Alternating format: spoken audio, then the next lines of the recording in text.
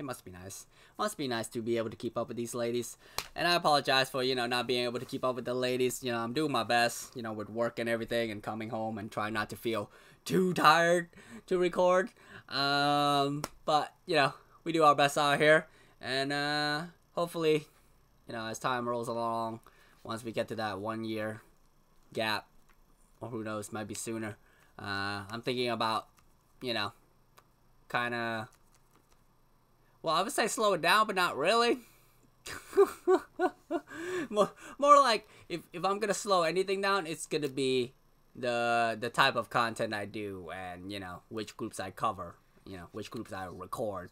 Because, you know, I do have time out of this whole thing, and I could be watching it at work, and then, you know, just save the trouble of, you know, trying to keep up and all that jazz, you know what I'm saying? So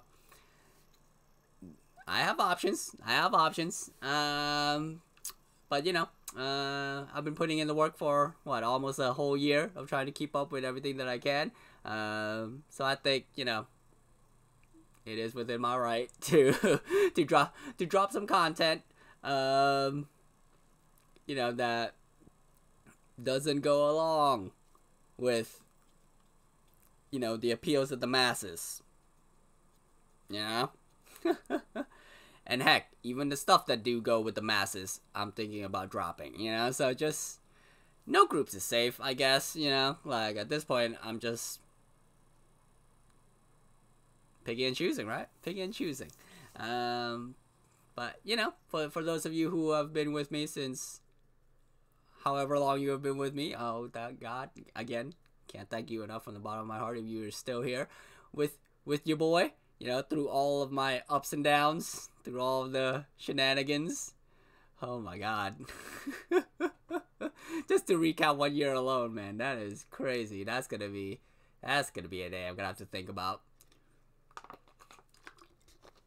The things we went through. But yeah, regardless, at some point I will be able to keep up, you know, day to day, and that'll be a good thing for you and for me. So yeah, we'll see. Well, let's get into this, shall we? Let's get to work. Oh my God, I'm back here. 저희 I 엠카에 haven't been to 왔는데요. this. 저는 I haven't been in the cubicle in like years. 음악방송 처음이라서 저는 긴장 안 하는 사람인데 지금 떨리고 있어요. 기획은 한 번만이에요. 오늘 생방송이라서 파이팅. 오늘 인머리가 제가 이러고 있었던 그거 아시나요? 그 썸네일 그 머리였거든요. 제가 이러고 있었는데 인머리였습니다. 그 머리가. 오늘 세연 언니 에이티예요. 오늘 칼들도 몰랑몰랑해요. 오늘 캐릭터 같아요. 그렇지 않아요? 칼도 오늘 완전. 네, 두 번째 얘기로 왔어요. I'm baby. 오늘 앞머리도 붙였어요. 근데 되게 팬분들이 저 앞머리 있는 거 되게 좋아하시는 거 어떻게 생각해요, 팬분들? 팬분들은 다 좋아하죠. 사랑해요. 뭘 하든 좋아해 주시지. 10명이라서 굉장히 복닥복닥하고 정신이 없는데 첫방 잘 해야죠, 우리 아이돌. 안녕하세요.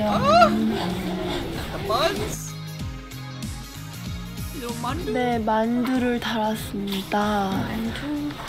쌍만두라 해야 되나요? 를 돼서 재밌었어요, 저는. 진짜. 항상 영상에서 보니까 너무 신기했어요. 맞아, 영상에서 모니터링을 하는데 저희가 보던 그 릴레이 댄스 영상이랑 똑같아가지고 뭔가 신기하기도 하고 네? 다 잘했던 것 같아요. 네. 곧 드라이 리허설이 있는데 그래서 준비를 기다리고 있어요. 네. 제가 모이를 주고 있어요. Okay, I thought it was. It might 드라이 be a 리허설 thing. 갑니다. 드라이 Okay, 리허설. we're gonna end up seeing Kaede in every shot, bro. Like what? I'm like, next shot, is she gonna do that? Oh, this shit. 리허설 사실 들어가기 전에 진짜 너무너무 긴장을 했는데 들어갈 때 I noticed 약간 these little 카메라도 things. 찾아야 되고 표정도 연기해야 되고 해가지고 뭔가 생각보다 긴장이 안 됐던 것 같아요. 그리고 약간 저희가 라이징 뮤비 찍을 때 무대 위에서 했었잖아요. 그게 약간 도움이 된 것 같아요. 생방할 때는 또 이게 실시간이니까 떨릴 것 같기도 해요. 근데 열심히 해보겠습니다. 파이팅! Considering they 서연 kept you locked 언니가 up for a 오늘의 while. 팬 매니저예요. 좀 이따 봐요. 저예요. 매니저. Oh my god, what's that now? 스티커 핸즈업 제가 그린 거다요? 카메라 많은데. 안녕하세요. 안녕하세요, 서연입니다. 저 오늘 처음 왔어요, 엄마. 13번 안녕하세요. 13번 아니세요? 지금 영감 다시 하고. 라이트. 진짜 고마워요, 너무 고마워요. 안녕. 저희 길 타주세요. 안녕하세요. 저희 지금 이제 3분 뒤에 생방 시작이에요, 여러분들. 저희 이제 갑니다. 오시고 오자. 트리플에스. 요만한 거. 아니야, 하나 갈아보면 됐지. 지금은 5시 54분입니다. 지금이 5시 55분 그쯤이어가지고 이제 10분 정도 뒤에 엠카가 시작할 것 같습니다. 근데 나 약간 의상 그거 입고 나올 것 같아. 그 패션 있잖아. 검정 색깔. Different time zones. 그거 같지 않아? 약간 처음이라서? 응. 어떻게 나올지. 맞아. 근데 10명이니까 되게 무대가 꽉 차 보이지 않을까? 그러네. 사람이 많으니까.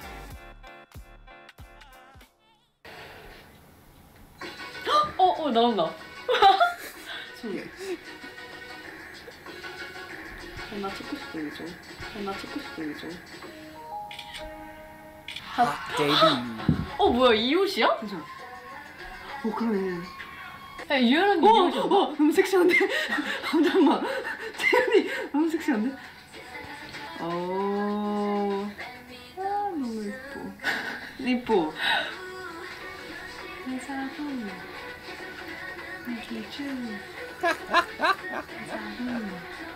Hey, the biggest fans is themselves. Yeah. S1. Can't compete with that. 역시 안무가 진짜. 이거 되게 잘 보여준다, 이거. 포인트 살려주고. 예빈이 멋있다. 와우. 멋있다. 벌써 끝났어. Yeah. 뭐야? 귀여워. 엔딩 포즈. 귀여워. Yeah. 대박. 벌써 끝났어. Damn right. 완전 표정 관리 잘 하고 카메라 잘 잡고 좀 여유 있게 그런 게 프로. 긴장하지 않고 무대 즐기는 게 보이는 근데 거. 그게 보여서 너무 나도 즐거웠어. 보면. 진짜. 네, 조금 외웠어요. 조금 외웠어. 근데 이름을 부르는 거 좀 맞아. 어려워. 좀 헷갈려, 아직. 지금 팬의 마음으로 보고 있어서 아직 거의. 좀 같은 그룹의 멤버인 게 아직 맞아. 좀 믿기지가 않는. 거의 그냥 트리플에스 덕질 중. 오늘 첫 방이었는데 다음 이제 다른 음방들도 파이팅 하시길 바랍니다. 今日の音楽番組ちゃんと見ました。すごいかっこよかったんでこれからの活動も頑張ってください。ファイト！ 파이터! 파이터! 예! 엠카 첫 방이 끝났습니다. 다들 라이브 너무 다들 수고 많았고 내일도 다음 날도 화이팅! 화이팅! 많이 받으세요. 오늘 수고했어요. 내일 봐요.